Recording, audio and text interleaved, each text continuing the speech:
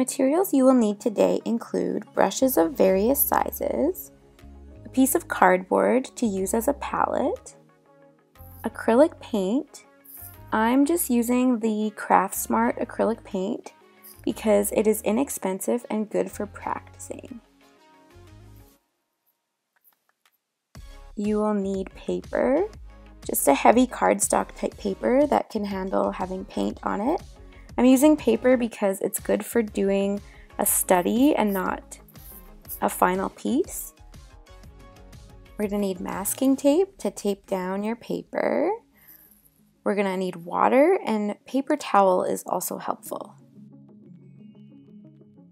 So we're going to start by taping our paper down to our work surface. So you could tape it down onto a table or a board of some sort. It's just to help stop the paper from wrinkling and to make a nice little border.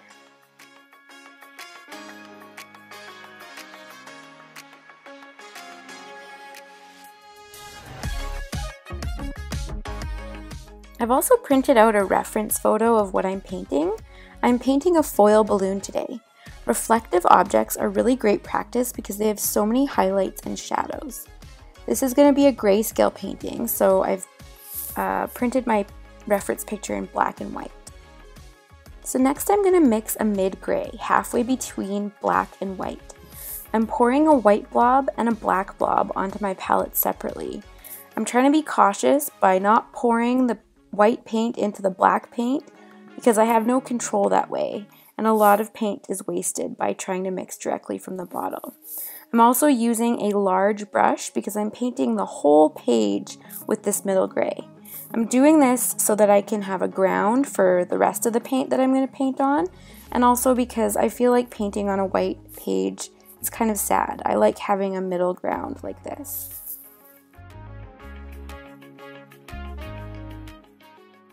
Okay, now I'm switching to a smaller brush to make my underpainting.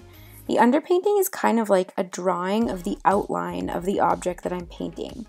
I'm not going to use a pencil to sketch it like you might normally do.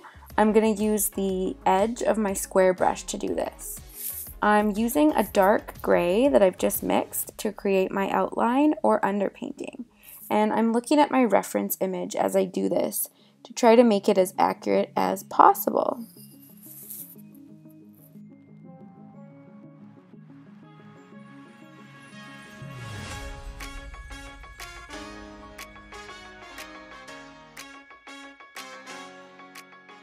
Okay, all done my underpainting.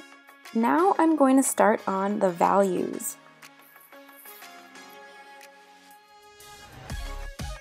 So as you can see, in this image there are all different shades of gray, almost all the way from very, very black to very, very white.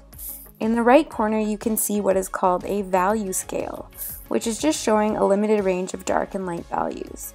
I'm going to also use 5 values in my painting, so it's going to be a simplified version of the reference photo, but I should still be able to get a good 3D effect happening even with only 5 values. Don't forget to wash your brushes when switching from value to value.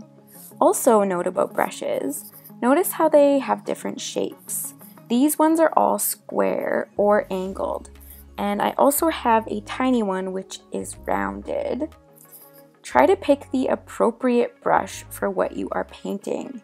If it's small highlights, a small brush like this one will work, or if you're blocking in big areas, go with a larger brush. If you need clean lines, go with a square or angled brush. I'm now going to mix my darkest value for the darkest shadows on this balloon. This is going to be my number 5 dark value, so watch on the reference image where you can find the dark shadows. In acrylic painting, there's a rule that you should paint from the darkest values to the lightest values, which is why I am starting with the darkest shadows here.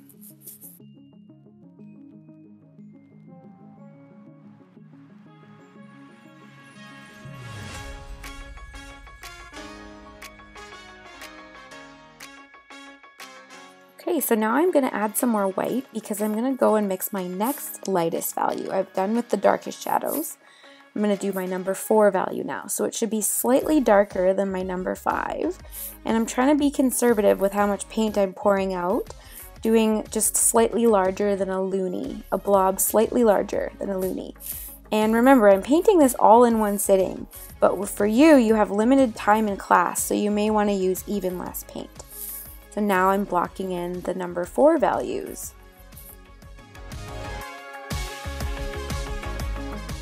At this point I realized that there were some dark shadows that I missed, so some number 5s.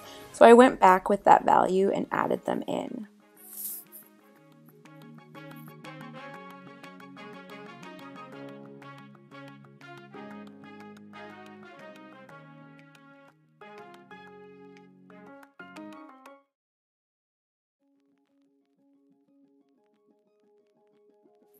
And now I'm back onto the number 4 value. So I'm kind of thinking of this now as like a paint by numbers type thing. So I'm looking carefully at the reference image and painting the appropriate value where it's located on the image.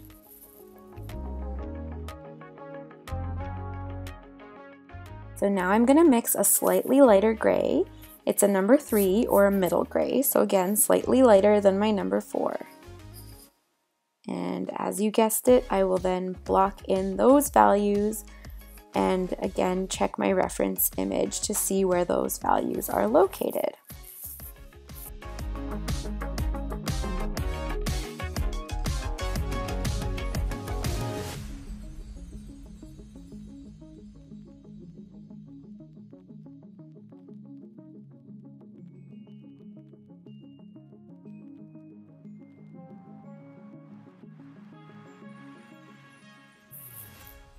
And now I'm going to mix my number 2 value, a slightly lighter gray.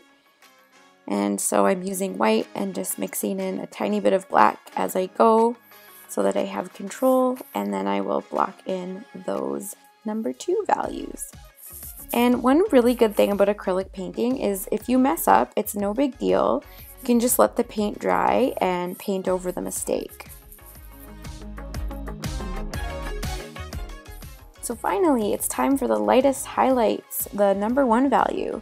So this is a light gray, and I'm still gonna actually go in with pure white and do some even lighter highlights later on.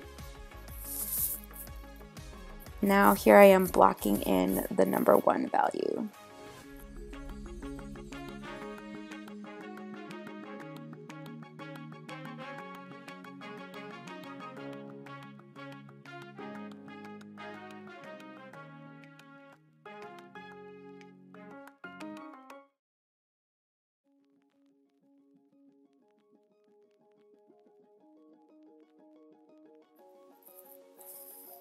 Okay, so the wrinkles in the foil are going to be shown using highlights, so the lightest gray.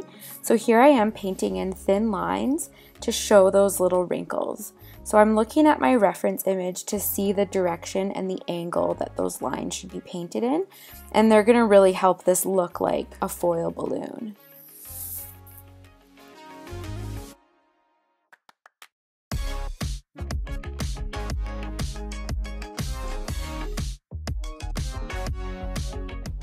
Okay, now here we go with the pure white using a tiny detail brush and just looking for all the little tiny highlights in my image. And I'm actually adding some in that aren't there, but where I think they should be to make it really sort of pop out from the background. So now I'm going to address the background. Usually in painting, you're supposed to paint the background first and then the foreground, but I often will paint the background around the image so that I can kind of carve out the image a little bit more. So what I'm doing here is I've mixed a similar value to my number 5 value, and I'm using this to make a shadow behind the balloon to sort of make it look like it's floating. Now I've mixed a light gray similar to the number 1, and I'm filling out the rest. And right here, as you can see, I'm carving out the image to make the shape of the outline better where it's necessary to do so. And I'm now kind of trying to blend out the shadow and sort of put some interesting texture on the background as well.